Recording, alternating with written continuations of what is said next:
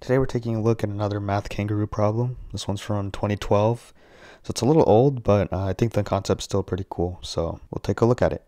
So we're given a right triangle with sides of 8, 15, and 17, and then there's this semicircle that's inscribed inside, and it's got a radius of r, and obviously the question is just asking us what is r, right? And all three values of r are the same, they're just radiuses in that semicircle, and we're supposed to find the value of one of those r's. So how do you actually go about solving for this problem? There's a lot of ways you could do it. One way that you could do it is by expanding this down, making it a full circle, reflecting that across.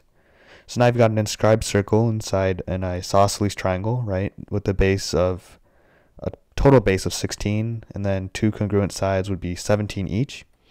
And then you could use the formula A equals RS to find the radius of the circle inside. And in this formula, A is the area of the total triangle, not just half a triangle, because we're inscribing an entire circle inside.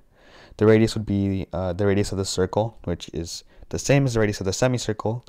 And S is the semi-perimeter. So semi-perimeter being half of the perimeter of the circumscribed triangle, which would be that 16, 17, 17 triangle. So let's go ahead and solve the problem using this method.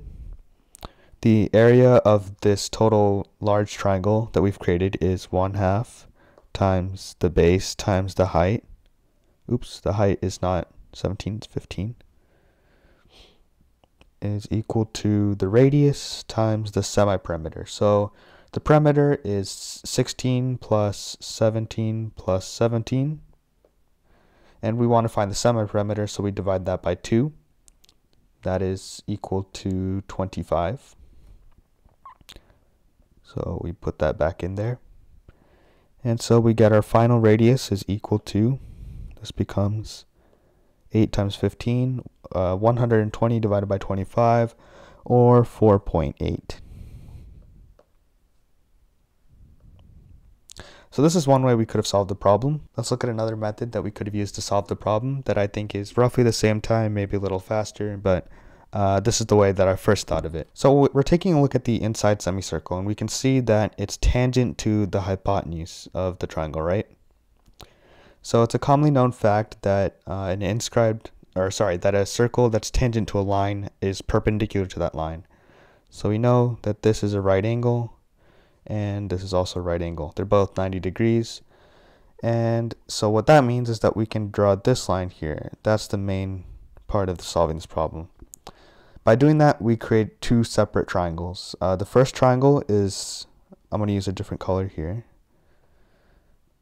The first triangle is this one that I've shaded in. And we have a second triangle there that we've also created. So you can see in the green triangle, I'm going to switch back to orange. So you can see the green triangle has a base of 17 and an altitude right here, that's R. And we know that this triangle here, the red triangle, is also right because it includes a right angle, and it has a base of R and a height of 8. So the solution here is to add the areas of the two triangles and set that equal to the area of the 8, 15, 17 triangle, which is just 60. So let's get started with the method. So the area of the red part is 1/2 times the base, which is R, times the height. Then we're going to add to that the area of the green triangle, which is 1/2 times the base, which is 17, and the height is R. And you can tell that R is the height because it's perpendicular to that hypotenuse. And we know that this is equal to our total area, which is equal to 1/2 times 8 times 15, or 60. Then solving this is pretty straightforward. It becomes 8r over 2 plus 17r over 2, or 25r over 2 is equal to 60. And yet again, we get r equals 120 over 25, which is 4.8. So I think both of these methods work great, and they're both really fast.